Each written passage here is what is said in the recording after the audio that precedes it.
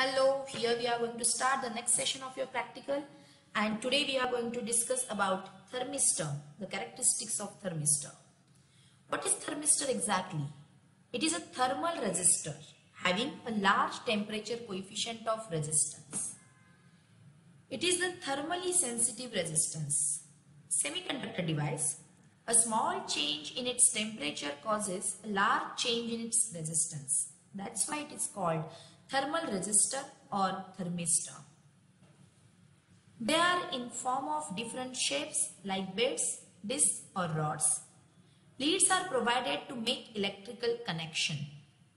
Thermistors are used for temperature measurement and in electronic circuits and devices such as fire alarms, fridge, electric iron, etc. It means we are going to find out these all characteristics of thermistor in this experiment. For this, we require thermometer, bit type thermistor, battery illuminator, multimeter and connecting wires. The formula which we are going to use for this is RT1 is equal to RT2 beta into 1 upon T1 minus 1 upon T2. Let's have a look on its diagram, but we are not going to use these all instruments. We are having a ready-made kit for this for your convenience. But here we are using thermometer, we are having multimeter, ohmmeter, we have one beaker, we want burner to heat that water, then we want thermistor, here we are using bead shaped thermistor. What we are going to do exactly during the process of this experiment, we are going to connect all diagrammatic instruments from the electrical connection in the form of electrical connection. Then we require the least count of thermometer. Then we have to note down the temperature and corresponding resistance of the thermistor with the help of digital multimeter at the room temperature compulsory. And after the gap of each 10 degrees Celsius, we are going to take 5 or 6 different readings.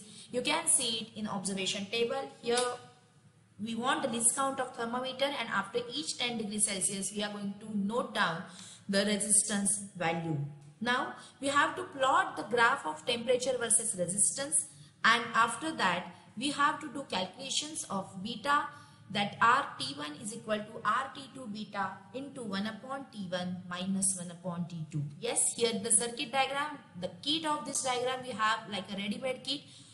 As the result, we require the temperature coefficient of resistance at so and so degrees Celsius, that is dash dash dash ohm, and the precautions we have to take is thermistor should be immersed completely in water and bulb of the thermometer should not touch the sides of the container. Thank you so much. After this, let's have a quick demo of the same experiment. Hello, let's have a demo of the characteristics of thermistor. Here we have the ready-made kit for your convenience, students, and now we are going to connect this. But basically we already discussed what is thermistor, what are their characteristics and all. So here we are going to start with the practical session. We have to select the input as a 2 volt, and now we are going to connect this whole circuit.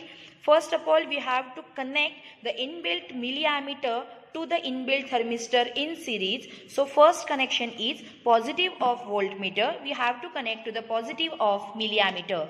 The second connection is negative of milliammeter is connected to the one end of thermistor, and now the last one, the another end of thermistor is connected to the negative of voltmeter. Now the next part is we have to insert thermometer in the oven. Now your whole circuit is done. We have to on that kit as well as we have to switch on that oven. What we have to do exactly, according to the change in temperature, we are going to note down current, and V is equal to IR. On the basis of this formula, we are going to find out resistance of thermistor. Let's start.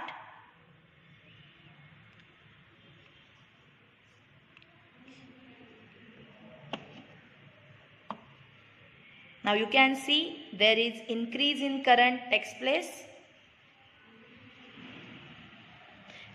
As per there is increase in temperature, current also increases. We have to take 5 different readings for 5 different temperatures at the gap of 10 degrees Celsius.